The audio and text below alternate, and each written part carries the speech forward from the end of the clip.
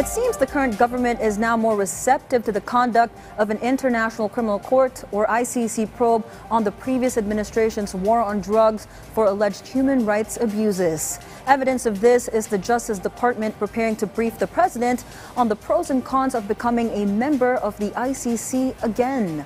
Clazel Pardilia has more. There's no reason to be afraid of ICC. Bakit ba lagi na lang na, huwag tayo sa ICC, huwag na lang ganyan. If there is nothing to hide, why be afraid of ICC? That is a statement from a congressman regarding the potential reintegration of the Philippines into the Rome Statute. This comes amid the Department of Justice's preparation of a legal brief for President Ferdinand Marcos Jr. containing the benefits and consequences should the administration re-engage with the International Criminal Court. Earlier, former Senator Antonio Trillanes IV claimed the ICC will issue an arrest warrant against former President Rodrigo Duterte for alleged human rights violations during his government's war on illegal drugs campaign. Mahalaga din na kasama tayo sa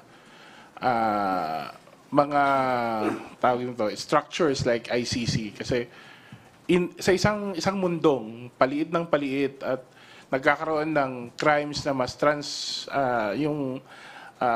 borderless crimes at minsan may pagkakataon pang yung isang bansa ay hindi na kayang papanagutin yung mga gumagawa ng krimen. I think there's some value of having this. In 2018, the Philippines withdrew from the Rome Statute in accordance with then President Duterte's orders. Lawmakers assert they will respect and support whatever decision President Marcos makes.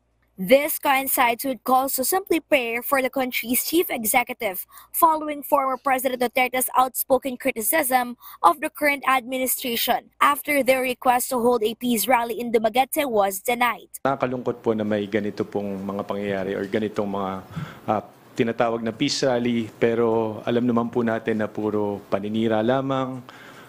Mula sa mga dating appointed officials, mula sa mga former officials. We should all be supportive of what the current administration and the current President BBM is doing. Manila Representative Ernix Dionisio and Isabela Representative Ino D are both members of Lakas CMD, a party from which Vice President Sara Duterte resigned. Recently, Lakas CMD formed an alliance with the Partido Federal ng Pilipinas led by President Marcos Jr., promoting the unity team in preparation for the 2025 elections.